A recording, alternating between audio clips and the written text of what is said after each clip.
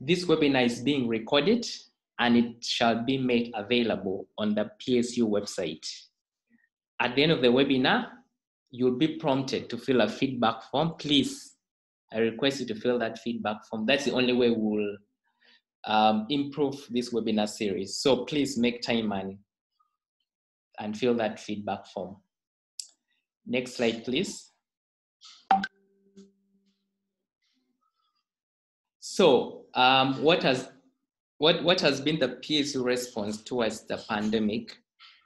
So when the first COVID-19, WHO was first notified about coronavirus at the end of December.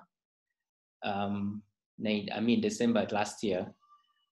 Towards that, after that, the virus started spreading around the world, and pharmaceuticals have found it necessary to create a task force that will, take leadership in providing guidance to pharmacists on coronavirus. So we have a COVID task force that is providing leadership on the PSU response. As you're aware, we're also producing alcohol-based hand wraps that we are selling at subsidized cost. We have also donated worth 10 million hand sanitizers to the Ministry of Health. We're also doing a lot of media engagements. You'll probably seen our secretary, Dr. Samuel Opio, making a lot of media appearance and also a lot of articles on the newspapers. We recognize that it's important to celebrate pharmacists that are on the front line. A lot of times you will hear is the doctors and the nurses that are getting the recognition, but we are aware that pharmacists are on the front line. Pharmacists are the first point of contact for the general public. So even in the community pharmacy during the lockdown, pharmacies will remain open, and pharmacists are putting themselves on the front line and ensuring that there's minimum disruptions in the medicine supply chain, and the most vulnerable of the population continue to receiving that medicine. So if you follow the PSU social media pages, you'll probably seen us profiling a number of pharmacists that are working on the front line, from the hospitals to National Medical Store, to the community pharmacies. So we do recognize that. Also, the task force is working on a number of guidelines to assist pharmacists in mitigating the risks due to this pandemic. Of course, the other thing we're doing is this webinar series that we started today. So we'll be having a number of webinar series in the next weeks or so. We'll tackle, we'll bring some of the pharmacists on the front line to speak to us. We'll also hear from the Ministry of Health later. And then the pandemic has brought what we now call a new normal. So we'll discuss in some of those new normal that, the pharmacy profession will have to adapt. It could be, telepharmacy has now become more prominent because of the pandemic. So our next webinar series will discuss some of those issues. And then we'll also try to bring someone from the Ministry of Health.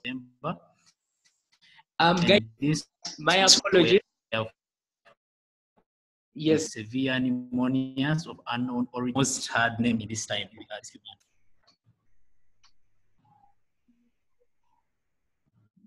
Yes, please. Okay. So, the first of December 2019, WHO was notified. Hello. Hello. Yes, Joshua, you can go ahead. Hello. Sorry, I got a bit of problem. All right. Yes. All right. Thank you. Yeah. So as I said before, we are progressing. So on the 7th of January 2020, we had the agent, the virus identified from the throat swab samples that were conducted by the CDC and CDC, which is the Chinese Center for Disease Control and Prevention.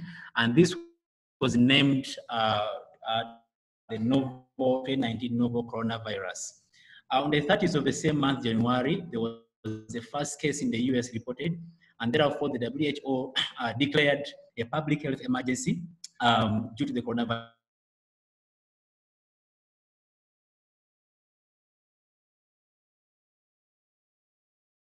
On the 11th of February 2020,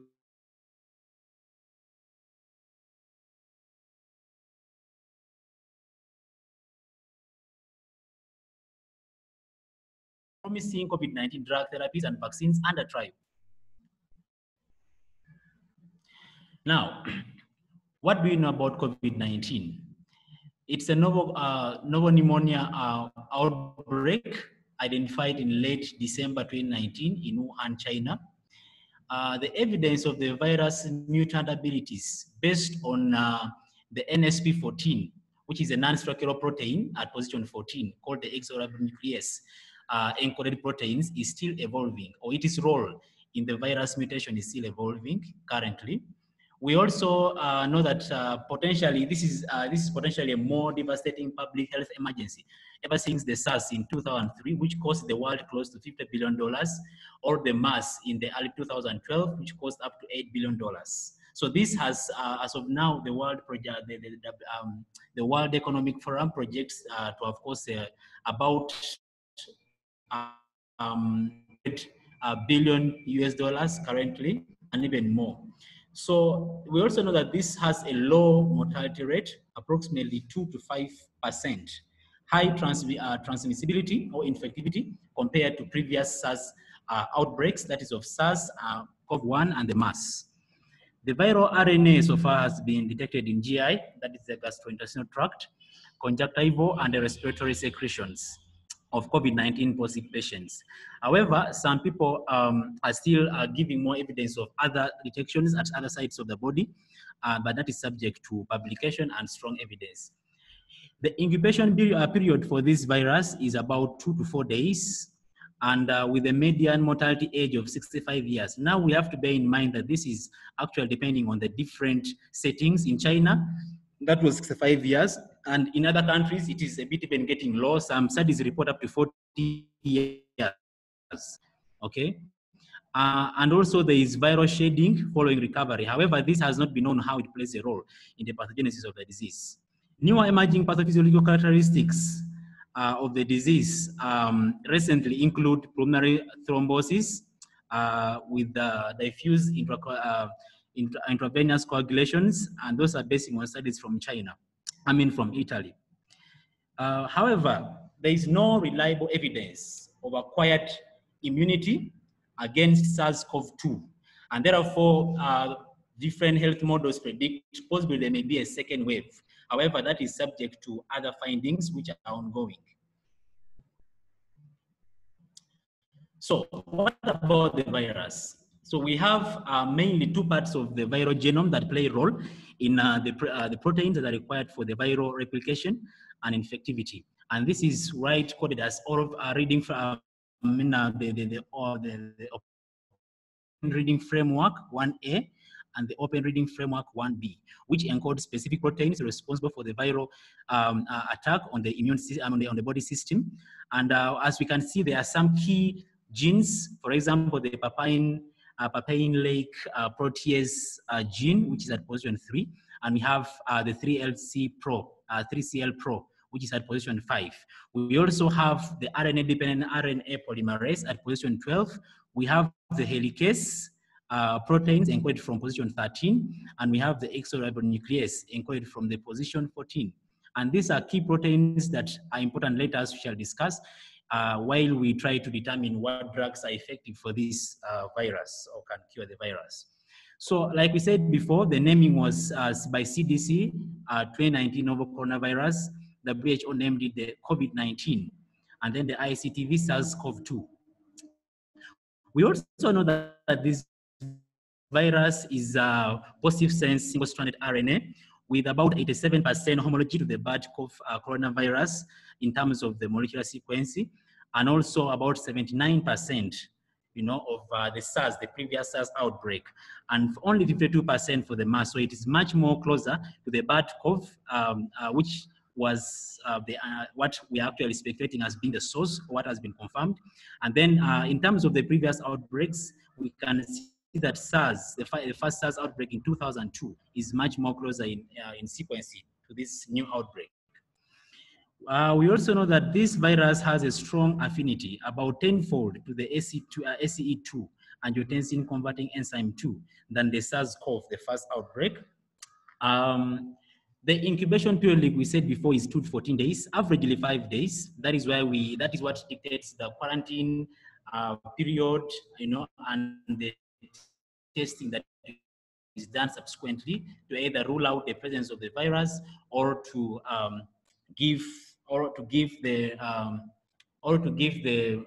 determine when should the patient be discharged upon testing.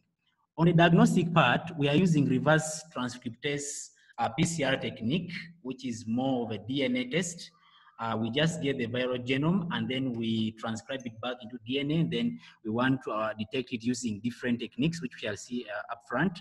However, this has only up to maximally 80% sensitivity. And this is why some people are still pursuing the route of seeing if they can develop serological tests that includes the test using antibodies based on either immunity or the presence of the virus, which are more highly sensitive. Also in diagnosis, the importance is to have other auxiliary diagnostic techniques, for example, the chest CT scan, which tend to be more sensitive compared to the reverse transcriptase PCR technique currently available worldwide. So we hope the two come hand in hand. Now, this is mainly a lower respiratory tract infection affecting the type 2 alveolar cells, what we call the pneumocytes, okay? So the main parts or components of the virus, we have the nucleocapsid. These are proteins that are encoded from the above open reading framework 1A and 1B. We have the nucleocapsid, we have the membrane, we have the spike protein, envelope protein, and then in it we have the viral RNA genome, which is a positive sense. So what are some of the epidemiological comparisons of the last respiratory viral infections in the last 2 decades, since the early 2000s? So I decided to include flu in this table so that we can compare how it's doing so far with the previous 2 outbreaks, and then we compare it to COVID-19. So we know very well the causative agents in flu was the influenza, subtype H1N1 virus, and then we have COVID-19, which we are handling currently. Then we have the SARS-CoV, and we have the MERS virus. This came at a different timeline. So the first one here was the SARS, which was 2002, 2003. Then we have the flu, the swine flu, which is about 2009, 2010. Then we have the MERS, which was 2012, 2013, and now the COVID-19 in 2019. Now, the case fatality rate, most interestingly, is that MERS had the highest case fatality rate. That means more people died out of the infection compared to any other infection till now, even with coronavirus. When you look at the incubation period, it is averagely the same, although flu had a shorter incubation period. That means you can detect the virus symptomatically and manage and compared to the COVID-19. How many patients were hospitalized or the hospitalization rate? We can see that the highest hospitalization is in COVID-19, and we shall explain why. With the previous coronavirus infections, we have had MERS having about 4 to 13%, and most of the case was due to acute respiratory distress syndrome. And then we have SARS, which was having 10 to 60%, mostly because of pneumonia, okay? So the global infection, flu has, up to now, recently WHO reviewed its records, and they realized up to about 1 billion people, even plus, up to 1.4 billion they reported, were affected with the flu virus. However, with COVID-19, so far we have seen we're at 3.4 million and we're still counting. The SARS up to 2003, by 2003, we had about 8,439 infections, okay? Which cities were the first that we had to detect the virus from? So in flu, it was in Mexico where it began from. It is Wuhan currently where we know that the COVID-19 began. And then still in China where we had the SARS, the first SARS outbreak. And Saudi Arabia is where we had the MERS outbreak from. So, the pathogenesis of the virus. Now, it's important to note that this pathogenesis is not based on the coronavirus COVID-19 itself, but with modeling studies and knowing that it is much more related to the previous SARS outbreaks, this is what has been concluded so far. So, We have someone through sneezing or by touch or by any other means. We have uptake of aerosolized uptake of SARS-CoV-2, the virus, which leads to infection of ACE2 expressing target cells. These are the pneumocells, like as before, in the lower respiratory tract. The sophisticated mechanisms of the viral entry and replication process, together with the associated host immune responses, are evidenced by diverse therapeutic candidates currently undergoing trials, ranging from drugs, vaccines, and even the herbal medicines. So this is the pathogenesis of the disease. How does it infect the cells? So here we have key steps here. We have the virus attaching to the ACE2 receptors, which are in the pneumocytes, and therefore it is mostly affecting the lower part of the respiratory system, and therefore the binding is taken up by is aided by clathrin. There's a protein called clathrin. Clathrin is a scaffold protein that plays a major role in the formation of coated vesicles, and this is essentially available in the cellular cytoplasm. So we have the virus being engulfed into the cell through what you call clathrin-mediated endocytosis. And then we have the viral genome released, and then, which is of course in the positive sense. Then we have translation of the viral polymerase protein. Now, in clathrin-mediated endocytosis, which is this CME in short, it's a vesicular transport event that facilitates the internalization and recycling of receptors engaged in a variety of processes, including signal transduction, nutrient uptake, and synaptic vesicle formation. Now, besides the clathrin-dependent and independent endocytosis of SARS-CoV-2, there is what we call critical proteolytic cleavage of the viral spike protein, which mediates membrane fusion and viral infectivity in the SARS-CoV-2 as it aids its entry through the ACE2 receptors. And different studies are postulating that there is actually subsequent downregulation of the ACE2 receptors once the virus is bound. Now, there is, or the fourth stage which I have is RNA replication. Remember, this is a positive sense. And therefore, what the virus does is to generate a negative sense upon which we can transcribe, and we can have subgenomic or segmented RNA portions, which we can generate the nuclear, the structural proteins, the nucleocapsid, the spike proteins, the membrane, and the envelope proteins. So the genomic RNA is responsible for viral replication in its bare positive sense, negative sense, sorry. And then the subgenomic transcription is only happens when we have the positive sense subgenomic RNA, which is what we call the nested transcription. So this structural proteins, specifically the spike, the membrane, the envelope, are incorporated into the endoplasmic reticulum. And at this point, we have them combined with the nucleocapsid proteins in the cytoplasm into the Golgi apparatus, where we form a vesicle, which vesicle therefore can bud, and then we can have excitosis, release of the virus, the mature virus. All right. So I also came across what you call the cytokine storm as in my reading, and this is a very common scenario attributed to most of the complications in SARS-CoV-2.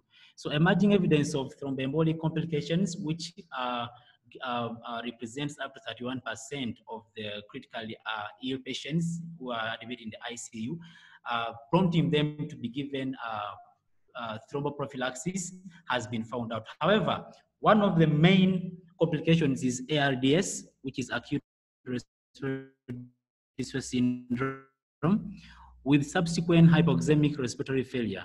So this is the most prevalent immunopathological event. Up to 50% of the mortalities have been attributed to this complication in the ICU in severe cases. And these therefore require advanced ventilation, either invasive or non-invasive, and also ECMO, what we call extracorporeal membrane oxygenation. How does a cytokine storm come about? So we have viral replication that triggers uncontrollable destruction of the system, of the pulmonary system, through systemic inflammation. And this is because of the release of pro-inflammatory cytokines. The most profound cytokine in this case could be interleukins, interleukin 6. And then we have interferons and other chemokines. Now, the immune reaction results into a violent attack of the lung parenchyma, causing either fibrosis because of the prolonged inflammation or ARDS, with multiple organ failure and death.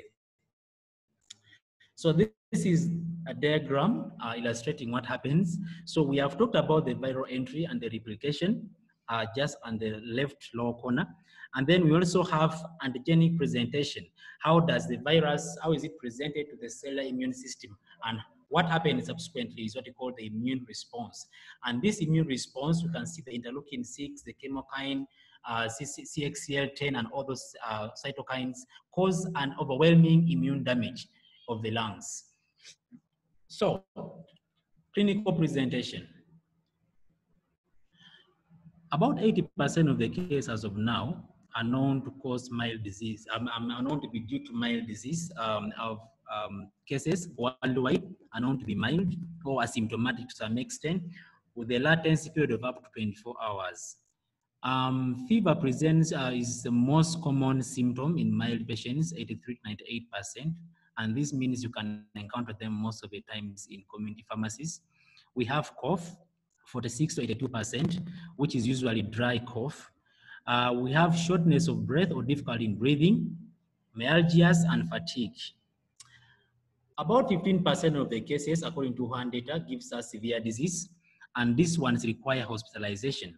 And this present with hypoxemia, SpO2 less than 94% on room air, in about more than 50% of the cases by day 8. So by day 8, we expect that most of the cases will require hospitalization in, due to hypoxemia and therefore requiring oxygen.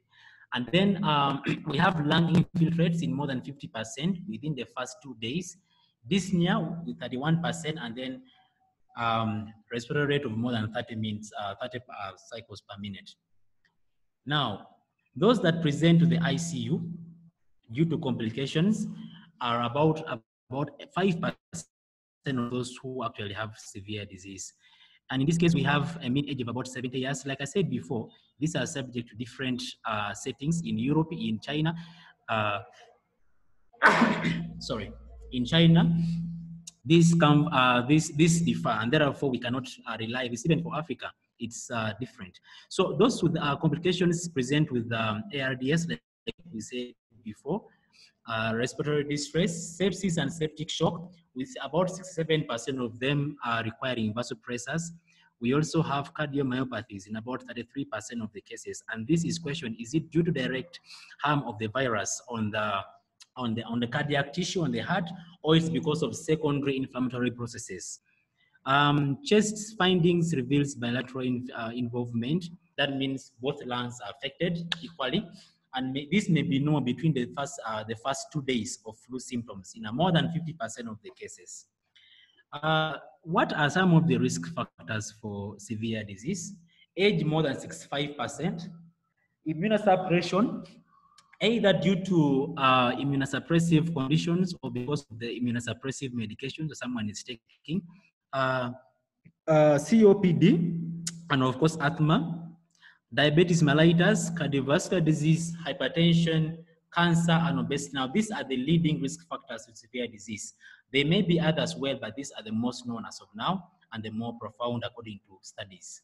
Now, COVID-19 and other respiratory tract infections or allergies. Now, many patients come to community pharmacies and many times they are presenting with respiratory symptoms. Let me say someone is coughing, someone is having a lot of rhinitis, and therefore, they're having an itchy sore throat, and all those symptoms. And you may not be able to distinguish between COVID-19 and maybe the common pneumonia or the common flu, common cold, and all that. Now, this is not, like I've said, not easy to distinguish from other conditions of the respiratory tract, depending on the clinical presentation. But WHO interim guidelines recommend confirmation by lab testing, regardless of the clinical or radiological symptoms.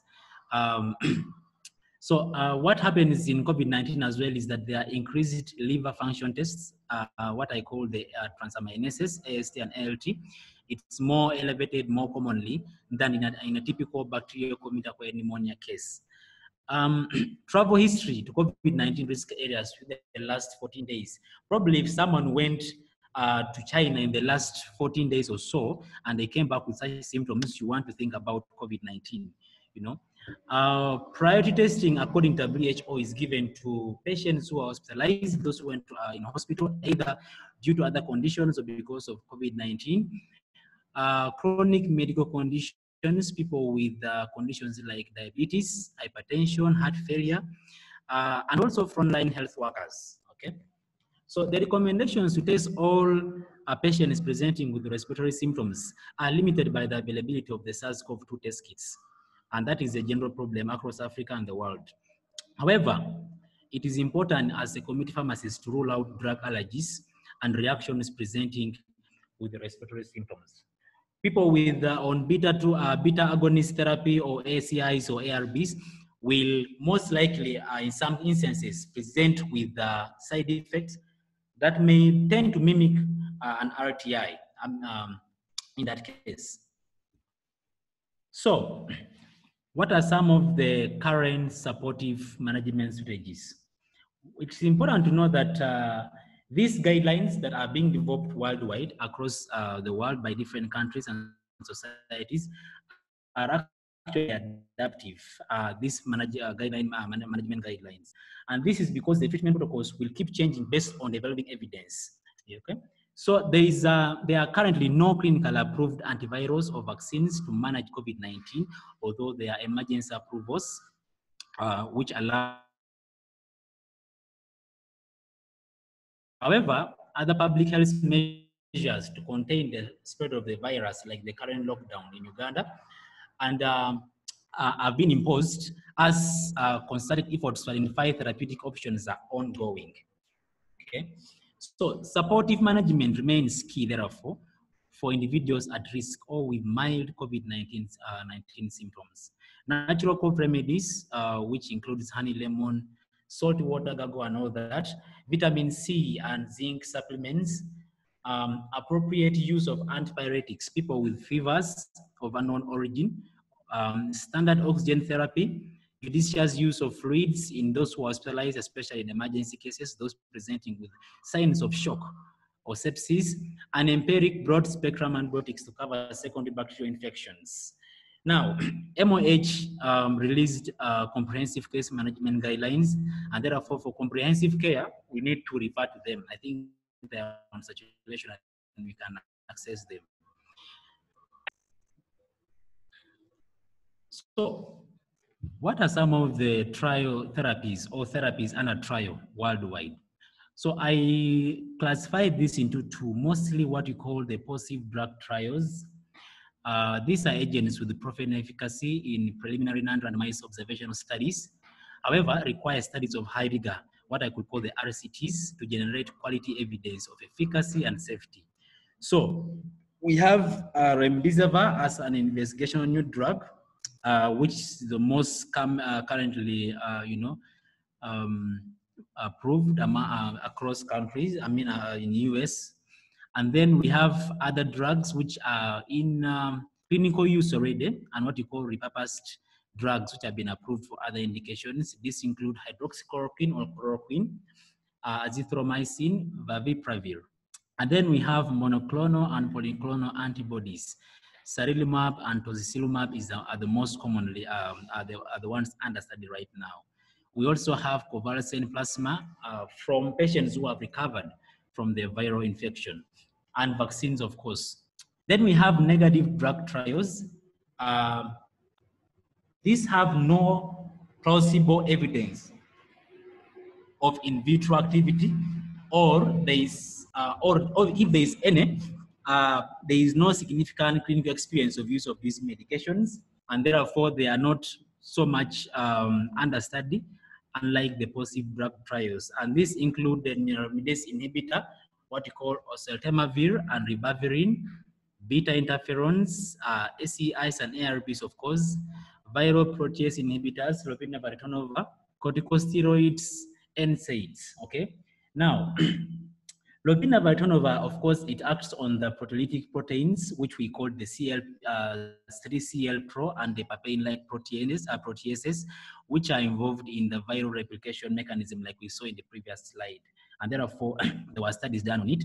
Neuraminidase inhibitors, for example, or oseltamivir in influenza, it was used in influenza. Some people or some studies tried to find out its efficacy and safety in patients with SARS-CoV-2. However, you have to know that the SARS-CoV-2 pathogenesis differs from that of influenza virus. And therefore, this proved ineffective and it is not under study currently. However, there are also some controversies in COVID-19 patients, basing on theoretical risks, especially among COVID-19 patients. And this is controversy in terms of the published data and among societies, different professional bodies and governments. For example, NSAIDs that we have put under negative drug trials and steroids. This can be used in chronic inflammatory conditions. However, based on theoretical evidence, there are some studies that have found that they have that their anti-inflammatory activity may actually dampen the immune system and therefore prolonging the recovery process. Or they can actually stimulate the ACE2 expression among COVID-19 patients and therefore enhancing disease severity.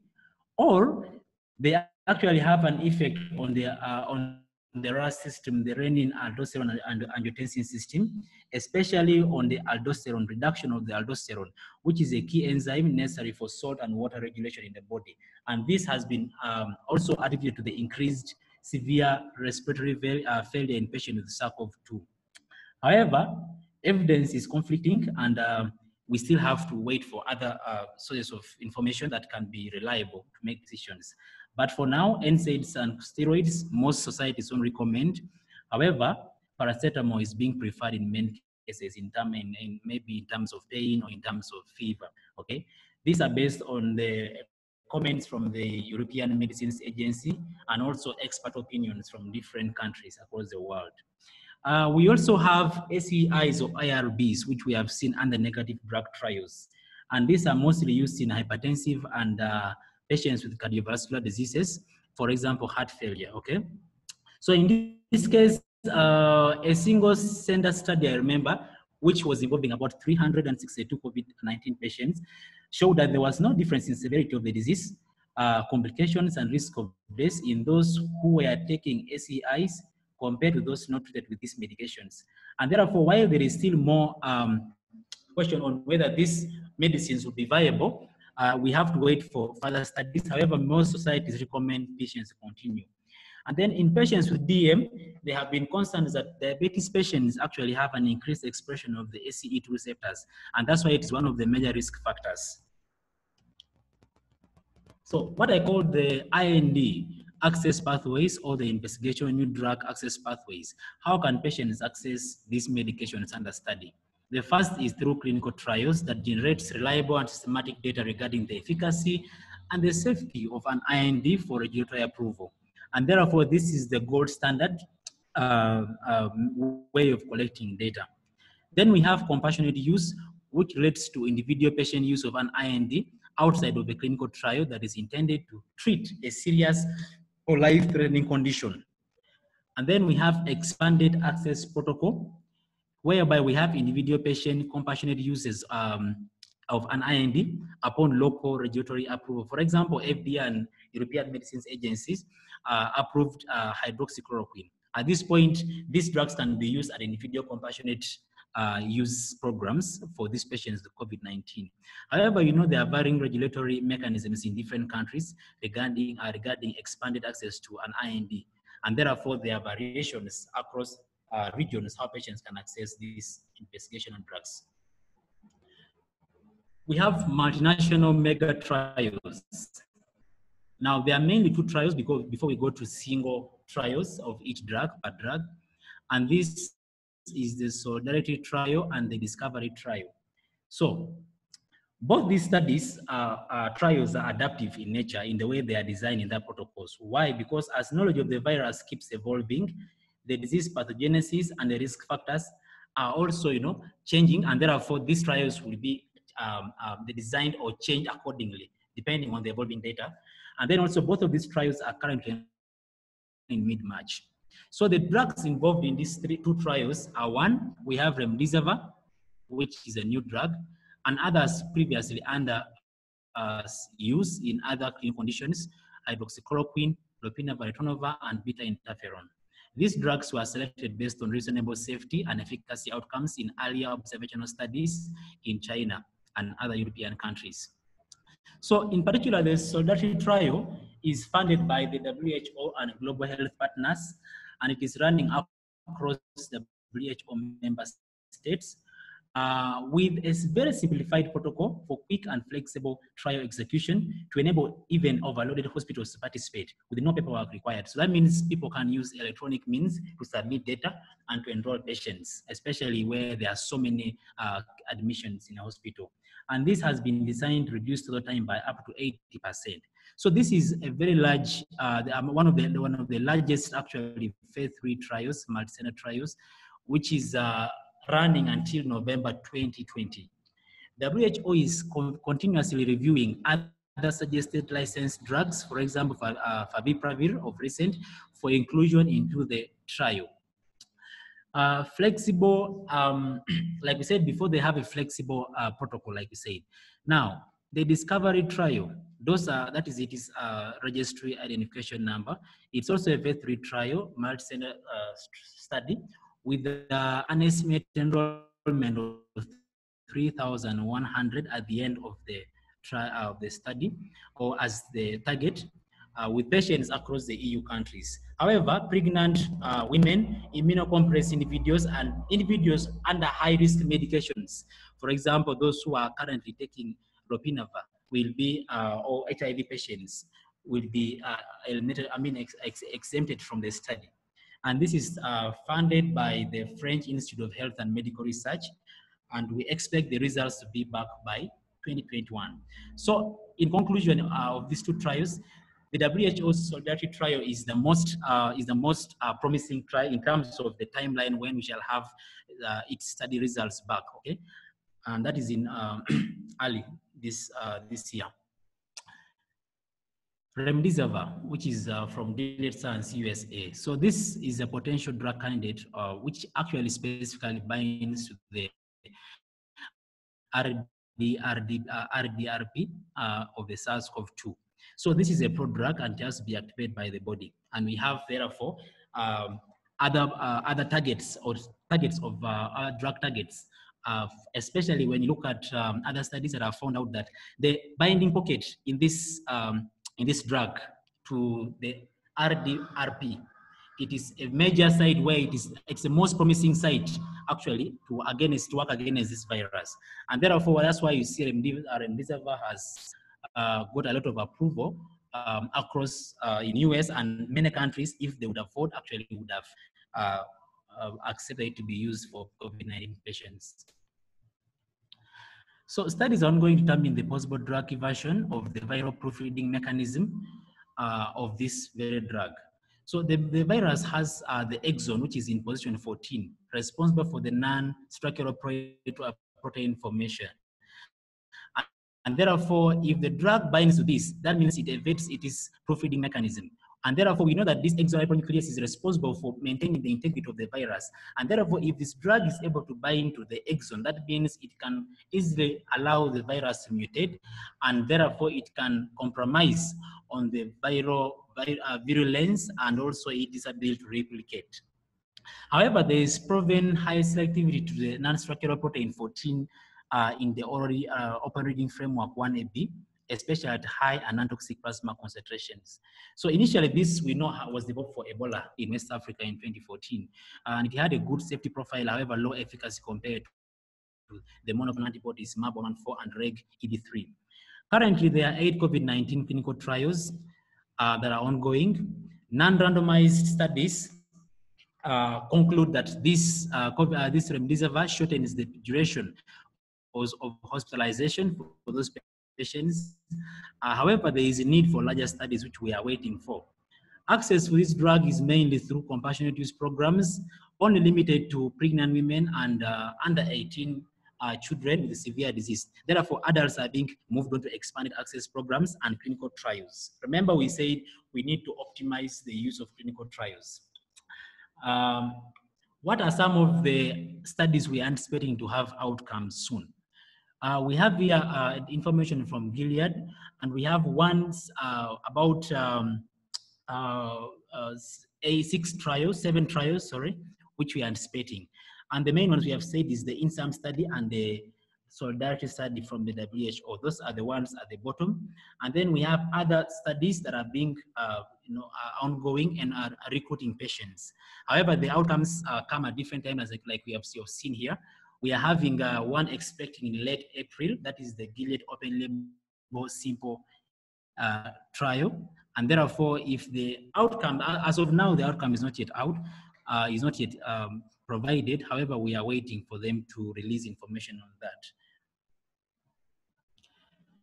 So, comparison groups. In these remdesivir studies, we are comparing information of safety in regard to age, comorbidity, and dosage, and then also the duration. So their testing is a 5-day dose adequate compared to the 10-day dose, or even the disease stage among severe patients and critical ill patients. The regimens, 200 milligrams IV on day 1, and then 100 milligrams for the rest of the days. People with the elevated liver enzymes, 5 times the upper limit, are actually being excluded from the study, or renal incompetences, or people allergic to cyclodextrin, one of the ingredients of the drug in its formulation, pregnant people, women, low blood pressure individuals, and people who have using clopidogrel concomitantly. Sorry. Future prospects by Gilead Sciences, they are looking at developing inhaled and oral formulations of remdesivir. Concern, however, is on cost and IV use risk factors, supply issues upon approval, and therefore this may not be a very likely option in low and middle income economies, even with good trial outcomes.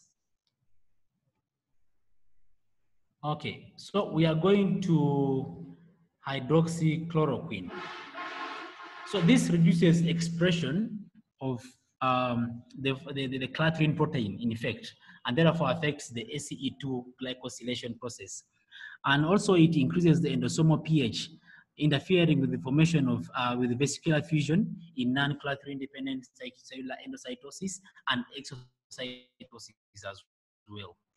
So adult data for treatment and post-exposure prophylaxis is limited and actually preliminary. However, more studies have been focused on treatment rather than post-exposure prophylaxis. It's an off-label indication, medication right now for COVID-19.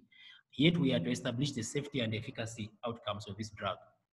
We have emergency approvals of this, FDA and EMA, who have granted compassionate use of the drug. The dosing is as indicated. So we have about 2 sites where we think that this chloroquine works. First of all is in the clathrin-mediated endocytosis at the point of entry. Secondly is in destabilizing the formation of vesicles in the cytoplasm. And therefore, if we can't form vesicles, that means we can't have a mature virus being released out of the cells for further infection. And therefore, that is where we think it terminates the activity of the virus. So short-term and low-dose usage of the drug doesn't require renal adjustment according to expert opinion. And therefore, if considering use also, they just advise that we consider doing baseline ECGs, electrolytes, renal function, and liver function tests. One completed RCT in China showed about 86.7% recovery rate among those who are using hydroxychloroquine. And upon that, many countries went ahead to recommend at least emergency use of a drug. Observational evidence has, however, shows in vitro activity, but with low respiratory viral load and quick recovery. So the issue of either viral load reduction or viral eradication is based on the addition of another extra drug, which is azithromycin, as we shall discuss in the coming slide. Access, however, is from emergency use, clinical trials, and compassionate use. The concerns here is the irrational outpatient dispensing of the drug causing a stock shortage like we know across the world. And therefore, there is need to control the use of this drug outpatient. And also the increased adverse drug events risks at high trial doses. For example, QT prolongation, hypoglycemia, and hemolysis. So when we add azithromycin to hydroxychloroquine, there has been an improved or a better outcome in many countries, in many studies. And in a French study where we had about 200 COVID-19 patients, there was increased viral elimination on day 6 post-inclusion. And also there is decreased SARS-CoV-2 shedding in 6 patients if hydroxychloroquine is combined with azithromycin, and this was from a study that was done by Gottfried et al. However, this was a low evidence and not adequate to support clinical use of this combination. What are some of the contraindications of this hydroxychloroquine and azithromycin combination? Pre-existing arrhythmias, heart failure, electrolyte, especially calcium, magnesium, and potassium. This combination presents a higher risk of adverse events, therefore requiring initial assessment of benefit risk, and then also close cardiac monitoring of patients who are on this combination and prompt dosage adjustments for drug discontinuation. Convalescent plasma.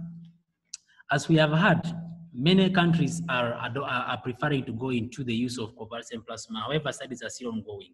This plasma contains virus-specific antibodies that neutralizes the virus upon presentation. Previous studies in SARS-CoV-1 and influenza, which is the swine flu, and MERS-CoV outbreaks, showed a good outcome with use of this plasma. This presents a low-tech, reasonable, and safe treatment option. As the case numbers increase, the pool of survivors increases, provided these individuals have sufficiently high antibody titers, willing and able to donate the plasma, with about 300 mils of the convalescent plasma being used for individuals with severe disease. However, these are from low quality studies. Currently, FDA and EMA have released protocols for use of convalescent plasma, especially for severe cases of disease, with 8 currently enrolling RCTs, and one can access this through clinical trials, expanded access programs, single patient emergency in the IND use. Okay, so immunomodulators. Basically, these are mainly interleukin-6 inhibitors, like we said before, that this is the main molecule involved in the immune response. So antibodies that modify the innate host immune response, especially in moderate to severely ill patients, have been found to be effective, and these are the interleukin-6 inhibitors. Preliminary efficacy data, that means decreased CRP, which is a key inflammatory marker, analysis shows that these inhibitors are effective in late disease stages, unlike antivirals. So we prefer to have these immunomodulators come in later when we have the immune response fully kicked in compared to early stages. Understanding the time lag between cytokine peak levels and onset is important to optimize therapy using this therapy. Different, like we say, different immune modulators are under study. One of them is sarilumab, which is Kevzera. It was approved in May by the FDA for rheumatoid arthritis in adults. However, we are repurposing it for COVID-19 with a dose 200 to 400 milligrams IV as a single dose currently. And also these studies, we have also tocilizumab, which is currently studied, and we have other outcomes that have been found, observational studies, currently approved by FDA for rheumatoid arthritis in adults and children as IV single dose. However, we are waiting for other trials ongoing, as shown by this trial registry identification numbers. The clinical endpoints are patients being febrile for at least 48 hours, or patient discharge, whichever is closer, when you use this intervention. Vaccines. Let's look at the principle of herd immunity and social distancing.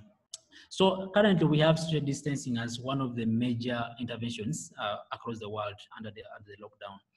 We also have immunization. So we want to compare from the onset of the infection, how the disease spreads, and the end outcome when both of them are actually in play, or if none of them is play, or if one of them is in play. So with none of them in play, immunization and social distancing, you can see that we have the outcome as being more mortality or increased case fatality rates. And then if you look at, if you only have social distancing, which currently we are doing without immunization, we have reduced mortalities. If you have immunization, which of course we know we are looking up to the outcomes of the trial, of the different trials, we shall have reduced or even no mortalities actually.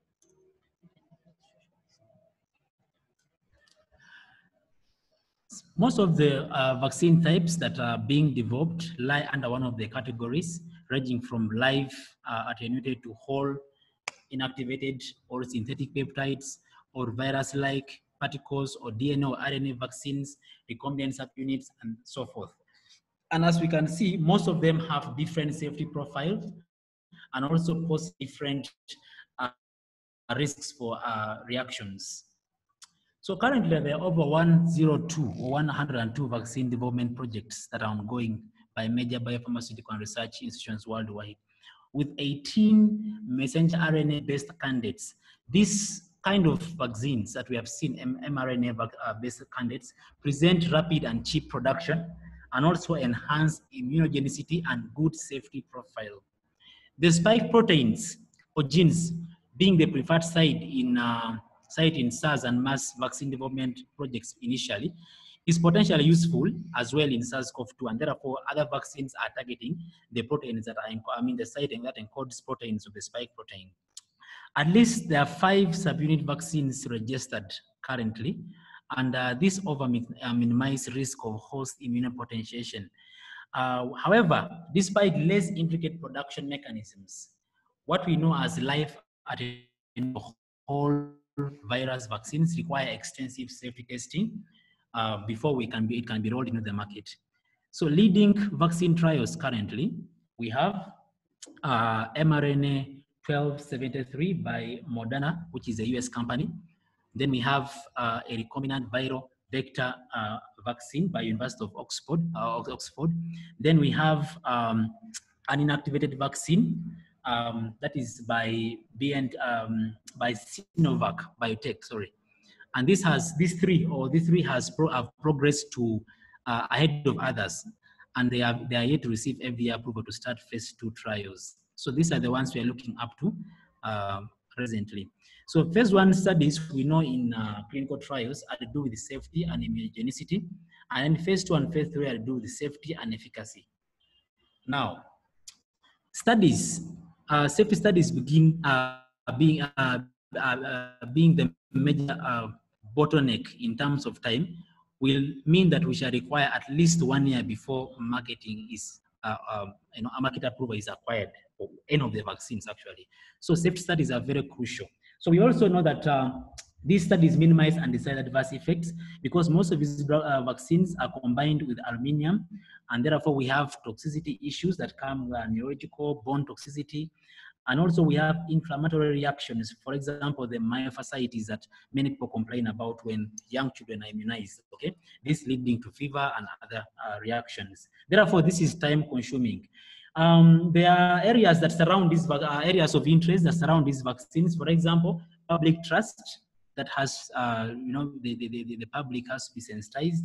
And then also the company's credibility, which are manufacturing these vaccines. And then also the vaccine type or its known safety profile, okay?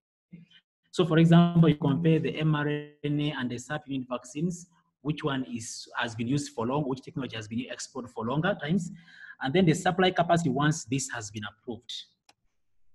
So these are some of the vaccine projects worldwide, like we have said. We can see the Moderna mRNA vaccine at the bottom of it, nucleic acid vaccines, and other vaccines that we have discussed. However, the 3, like we discussed before, are the main ones we are looking into. Herbal remedies. So far, Chinese herbal medicines yielded impressive outcomes in China in the early stages of the outbreak, alleviating symptoms and improving tissue oxygenation. There are about 2 main identified natural lead compounds that have a high binding affinity to distinct viral protease enzymes and therefore can impede the viral replication. And this is the main two proteins are the 3CL pro protease, like we have seen before, and we have the PL pro protein. And therefore, these cynacerin and flavonoids or platycodine D and catechin, or we have Sagitriol 3 from Cyperus secundus. If studied maybe in Uganda, we can actually have good outcomes in COVID-19 patients. We know about the Madagascar issue where we have someone who came up with, a treatment for COVID-19. We have known that this is mainly an extract of Artemisia, which we have in Uganda and other sub-Saharan African countries, and a local plant, what you call Ravinstara. So it's an extract of a combination of one or two plant extracts. And currently they are exporting them to other African countries. This has reported up to about 70% recovery rates. And therefore, this gives us the challenge that we have to have efforts towards having our own trials of the available formulations registered the NDA or non-registered to see that we can come up with such interventions as well in Uganda. So our perspective is we need to encourage and support COVID-19 research for herbal medicines. Then we have to maximize compassionate use and clinical trial programs for severely ill patients whenever possible. We also have to adhere to guidelines on symptomatic management of patients who present with fevers and other symptoms, or even fluid and nutritional requirements for COVID-19 cases as per the guidelines that WHO, World Health, Ministry of Health released. So there's also a need to strengthen public and private health sector partnerships in COVID-19 screening. The news from the US is that pharmacies were actually on the way to start screening for COVID-19. And if this is embraced, it will increase on the capacity of the government to actually, screen for COVID-19 and optimize also the supply and use of PPEs and trial medicines. So if you get the private sector on board, we believe these issues can be dealt with. Therefore, there's also a need in Uganda to align efforts with the global partners and health authorities in vaccine development. What is the way forward? So if we get, owing to the mild nature of SARS-CoV-2 and the important role of immunopathology, what we see is that combination therapies aimed at simultaneously inhibiting viral replication, limiting viral dissemination, and dampening the host immune responses are likely to yield the best results. Like we said before, earlier phase of the disease, antivirals have been found to be more effective. Later phase of the disease, we have the immunomodulators being more effective. Poor visibility of existing sites, limited infrastructure, and unpredictable clinical trial regulatory timelines among key issues are hindering participation of African countries in most of these trials worldwide. And therefore, Africa is not participating in the current ongoing trials. Local research on vaccines and herbal alternatives should therefore be encouraged by government, and there's a need for expedited clinical trial design and approval process as exceptional situations call for deviations from traditional approval or regulatory procedures. Thank you very much. Over to you, Kennedy. Okay, thank you very much. So thank you very much for your presentation. I think a lot of our attendees have found it helpful in getting to understand what COVID-19 is all about. So I have a couple of questions that I'll present to you. I know we are slightly over our time, but I request our attendees just to give us a few more minutes to answer the questions. So I'll present the questions in the order in which I received them. A number of the attendees started sending their email actually before this webinar. So Pius is asking if hydroxychloroquine actually cure or eradicate the virus. I know you're on it, but does it really cure or eradicate the virus? That's the first question. Thank you. Hydroxychloroquine? Yes, does it really cure or eradicate the virus? Okay. So from the studies we have seen before, and also from the results we have seen in Uganda, because we have been using hydroxychloroquine in Uganda actually, we have had a good recovery rate. And the question whether hydroxychloroquine either cures or eradicates the virus, it actually cures the infection, the COVID-19 disease. because we have seen patients discharged and they have actually gone back to their communities, symptoms resolved, and they have done several tests from the lab based using that technique, the reverse transcriptase PCR technique, and there are no viral particles available in these patients upon the swabs. So it actually cures, and more effective if they use a macrolide, for example, azithromycin, like we have seen before. Yeah. Okay, thank you, Joshua. So the next question is from Gilbert. Gilbert is asking, you would like to know about the amino acids that make up the coronavirus and its sequence, if possible. Did you have this in your slide, the amino acids that make up the coronavirus? Yes. So I purpose to focus mainly on the viral genome of the parts of interest in the viral genome that encode the important proteins, structural or non-structural proteins important for the viral replication. So like we say, we have seen before, from position number 1 up to position number 16, we have genes that encode different proteins that have different roles. So the main interest here could be the gene, the specific parts of the genome that encode proteins that will give us targets for drugs, okay? Or because it has a very lengthy genome, most of them, they are still doing some studies to find out the role of those parts of the genome. However, what we know as of now is position number 3, 5, 12, and 14, the roles they play as far as forming the structural proteins and the non-structural proteins, and also aiding the viral replication within the cytoplasm of the host cell. So these are the ones I thought you would focus on, like you've seen in the screen. Thank you. The next question is from, okay, John Mark is requesting for the presenter to send the presentation. We'll make arrangement for that. Then Michael Joachim Odoi, he says he read somewhere about the L strain and S strain of COVID. What is the what? Sorry, pardon me. The L strain and S strain of COVID. He's asking what is the difference. Okay. And do you have the same strain as in Europe? What is the effect of temperature difference? So the first question is, what is the difference between the L and the S strain of COVID? Okay. Yeah. Yes.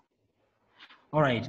So what happens is that I have not particularly come across that information about the L and the S strain. However, what I know is that some studies suggest that the strain responsible for the mild presentation and for the severe presentation of a disease are different. However, this has not been shared or published, in journals. So we are still awaiting for if there are actually different viral strains or variants, yeah, that we are seeing across Europe, Africa, and also across different climatic, regions. If maybe say sub-Saharan Africa and talk about the desert areas and all that. So as of now, evidence about mutations or mutated types of the virus is not clear, and it is subject to further, studies. Many countries, many bodies, for example, the African CDC and other groups are doing studies on that to see the effect of climate on the virus. So far, we have information that the virus actually survives most in cold or winter compared to people who are in warm areas. However, this is still ongoing, and we have to wait for evidence on that. In case there's anything, I believe we can share after we have got good information on that.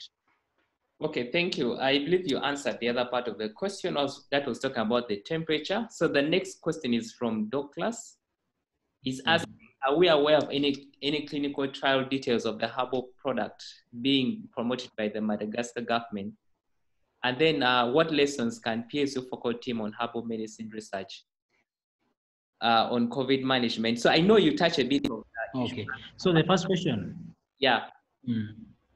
So the Malagasy Institute of Research in Madagascar, which is the facility responsible for that COVID-19 organics product, they did it in a laboratory. Meanwhile, they have a good reputation of many products they have actually developed, even some of them for diabetes mellitus.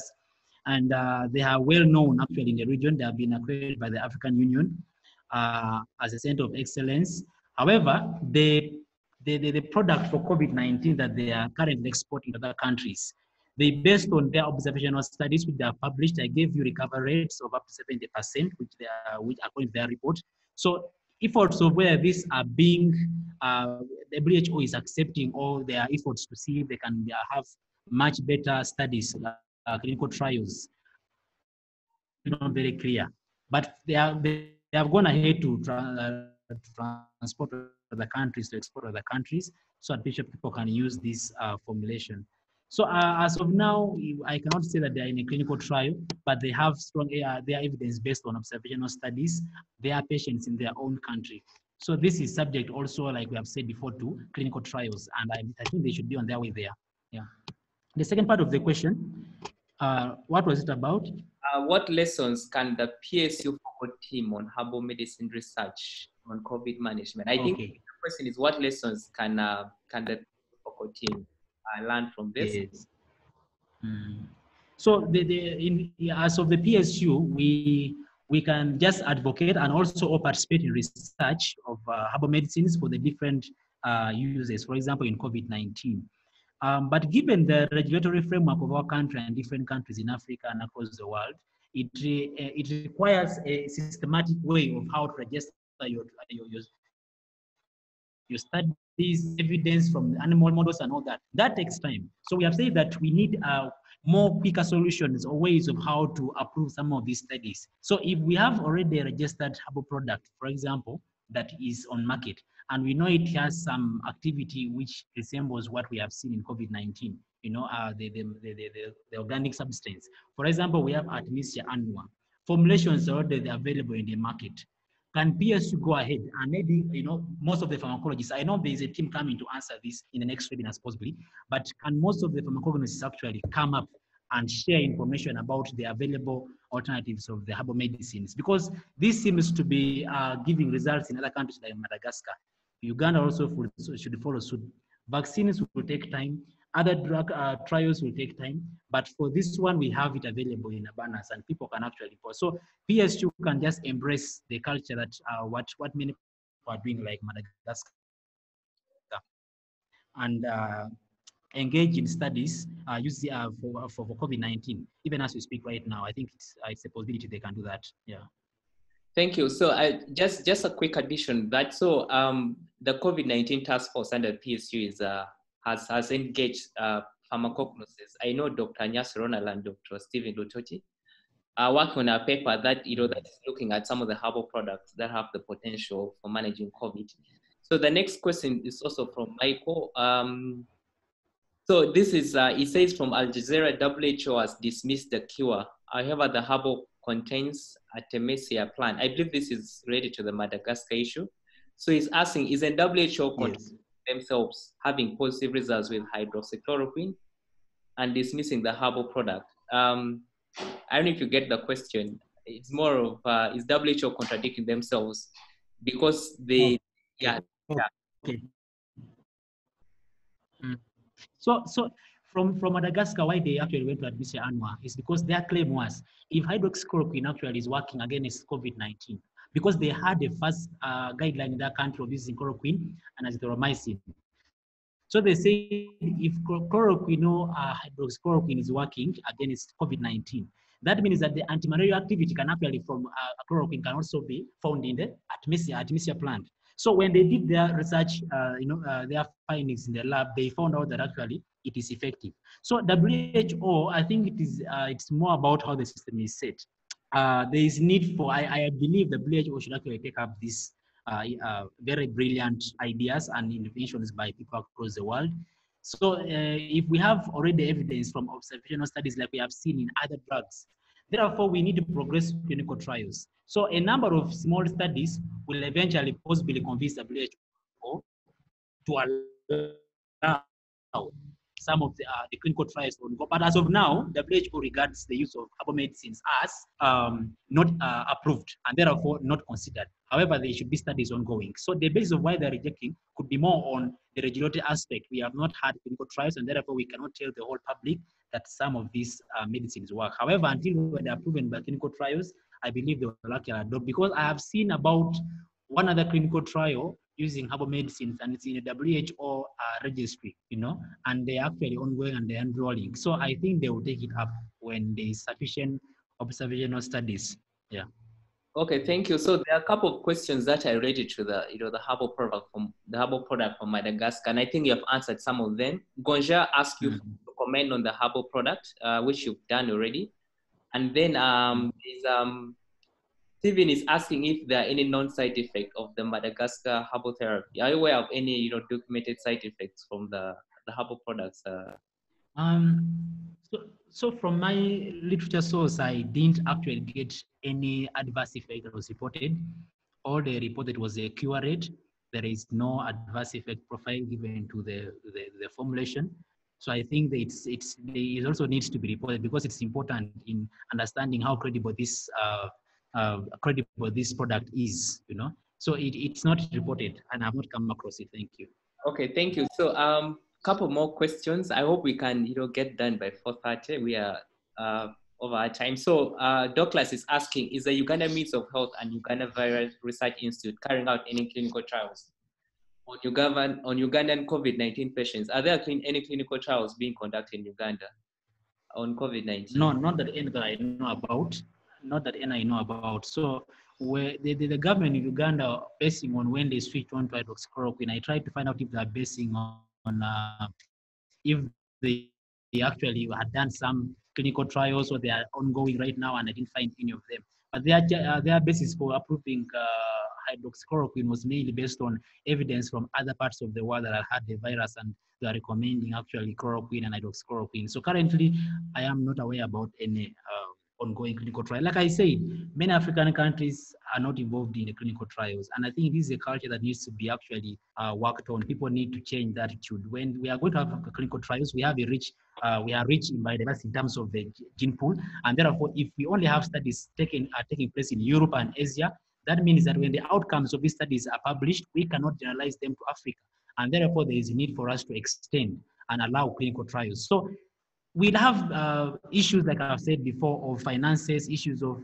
not having not having centers of excellence that can give facilitate good quality studies, and therefore not participating in most of these studies. But there is need for us to participate. So currently, I'm not aware about any ongoing trial in Uganda. Okay, thank you. So a very similar question to that, Julius is asking: is the recovery of the Ugandan patients attributed to hydroxychloroquine or their immune status?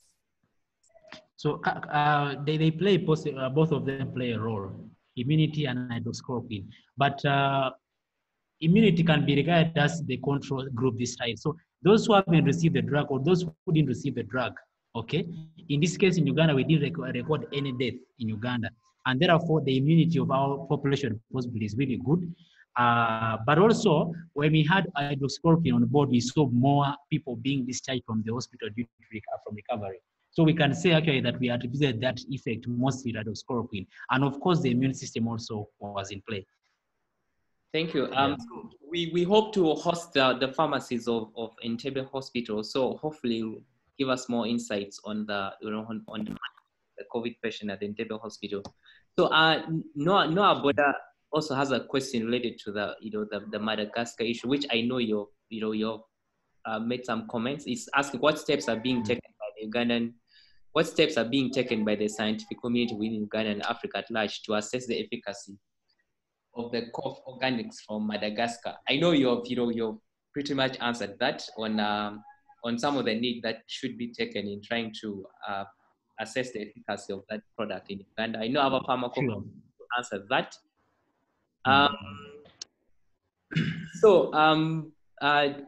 Silas is appreciating your presentation, and then is also is inquisitive on how the pharmacy fraternity in Uganda under PSU is supporting local scientists who may be working to develop anti-COVID drugs or vaccines. Case in point is the Chambo University Biotechnologies. Do you have any comment? No, I think what happens is that PSU is actually doing pretty well, very, very well in terms of the last time I saw the secretary actually issued the information and inviting proposals from members of the society. If you have any proposal for either herbal medicine or for the vaccine that you think you can develop, it is okay. So the society is inviting members. If you have an idea or you have a proposal, please reach the society and through the secretary and let you be part of the team, because we need those right now. I don't know how many people have responded so far to the secretary, but I know he actually is waiting for them or is even expecting more people. Secondly, is that many countries across Africa actually are trusting, there's more trust on herbal remedies, especially among the communities in Africa as compared to the vaccines and all that. So there is an issue right now.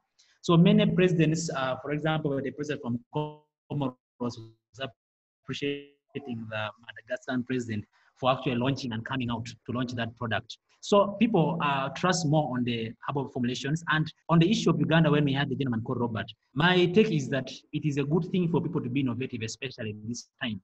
But how they handle their innovations, how they communicate their preliminary findings, if they at all did any finding, is also important for them to consider. And secondly, if there's any claim of COVID-19, they have their well-stipulated routes of how to go through NDA until you're approved, or even given a fast approval by the NDA in case there is inactivity. So I think it's a good thing to embrace those people who come up with such innovations. It's not good to bash them and chase them out of the window. However, there's also a way how we should report our findings, our proposals, either the society or to NDA and the Uganda health community. Thank you. Okay, thank you. So I know you hinted a bit on the ethical consideration during research, and you emphasized the need to weigh process. Someone was asking what are some of the ethical consideration during research in emergencies. There for some principle of ethics. I know they have been trying to fast track some of these trials, but do you know specific waivers that are maybe made during such emergencies, during clinical trials? Okay, so what happens is that the traditional way of how clinical trials are being conducted is time consuming. And the world is aware about that, the scientific community, even the politicians, even is aware that we need a cure as soon as possible. So the master protocol for WHO, especially for the Solidarity trial, was designed not to be as reflecting the traditional protocol, but to allow people to have to enroll in the study and not to interfere with much of the clinical work in the hospital setting. So what happens is that people are, for example, in that particular trial, people are not, the physicians, first of all, you do things online. If you're the one who's enrolling patients, you do things online. You just have an online platform, and your reportings, your findings, your enrollments, or any information you want to, you just feed into the system. It's that quick and that simple. Ideally, you would need actually to be to have paperwork done, submitted to the NDA, and then to subsequent authorities. So we have waived that part of using paperwork in this case, and also the patients. I mean the patients being enrolled. So there are people who are like pregnant mothers. Someone said, how will we make sure that pregnant mothers or those who have chronic conditions are also included in these conditions? Now, you have seen us talk about some studies that were debating about the effect of diabetes mellitus on the infectivity or the severity of the COVID-19. And therefore, most of these patients who have COVID-19 and they have also diabetes, they are not being excluded. So most of them are being added on. So most of these patients are not being, as long as you're already having diabetes, okay, and you have COVID-19, they don't remove the medications of COVID-19 and diabetes from you. No, you're allowed to progress, and then at the end of the day, they do good analysis and report on the findings based on the different groups of patients with comorbidities, different medications, and all that. So, so it is just something where it's a new idea, especially given this kind of pandemic, and different strategies are being put in place to make sure these are quickened. So I would think that is, I think that answers you. Thank you. So a couple of last questions before we conclude. Amon is asking, how long can an individual stay asymptomatic, with coronavirus? How long can someone stay asymptomatic? Currently, we know 24 hours. Currently, we know 24 hours. I think, no, 24 hours, yes, asymptomatic, but incubation period takes up to 14 days. So currently what has been found out is 24 hours without any symptom at all, okay? But the period of incubation goes up to 14 days, or even sometimes up to 30 days, that has been reported, but averagely between 2 to 14 days as of now. Okay, thank you. So for Thank people you. who are asking for this recording, we shall make make available this webinar. We have been recording it, so we'll make it available, and hopefully you can also share the presentation. Just a comment from Barbara. Yeah, this is a just a comment. Is she says one of the key hindrances to vaccine development would be, you know, the virus mutation. I think that is known. Let me see if you have any other questions that we have missed.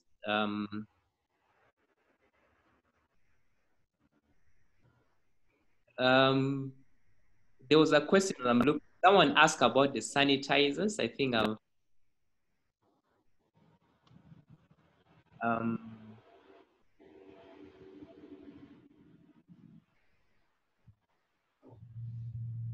There was a question of you know of this sanitizers being imported from China if they meet the PSU standards.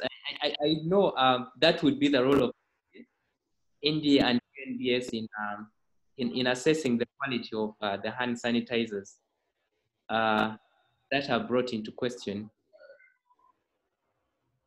No, sorry, Enoch. The question about resistant strains developing, just let me just check that question.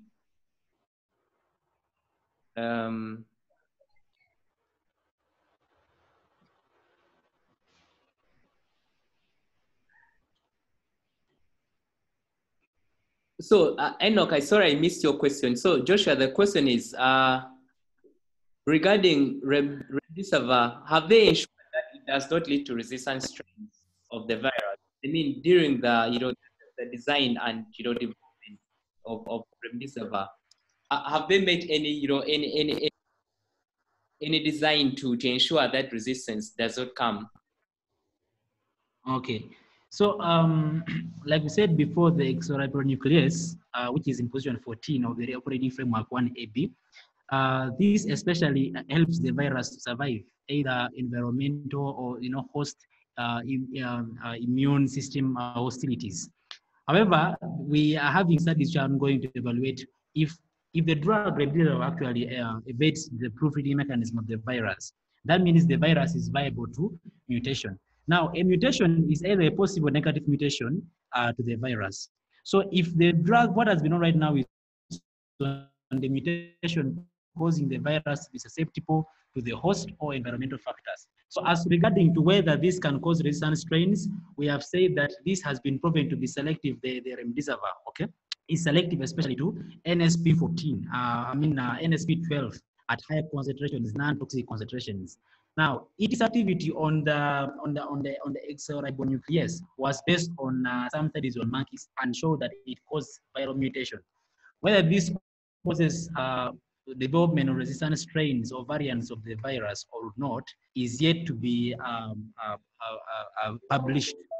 So we are waiting for studies, but right now what we focus on is if the drug can actually cause the aversion, can we have the virus ability to protect itself or to survive the host and environmental factors? Can we have it compromised and then we can do away with this virus? So as if it can cause resistant strains, you can wait and see if we can have studies sharing on that. But it's not yet clear. Okay, thank you. Thank you, Joshua. I believe those are all the questions. In case we miss your questions, please do send them to editorial@psu.or.ug. So thank you all to our participants for attending this webinar. Please, as you're leaving, please fill our feedback form. There are a number of resources. I mentioned some guidelines that the task force is developing, but also I know FIP has a number of resources that pharmacy can use and pharmacists. So if you go to FIP website, that's fip.org/coronavirus, there are a lot of resources.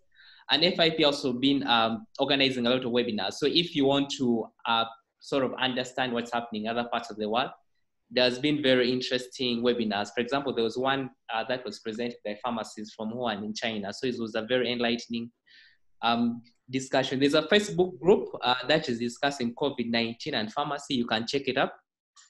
Pharmacy and COVID-19. A lot of interesting discussions with colleagues all over the world. So thank you once again for coming for this webinar. We hope you're able to learn something. Please fill our feedback form. We are soon announcing our next webinar, so we hope you can be able to join us again. Thank you, and please stay safe. Thank you, Joshua, so much. All right, thank you.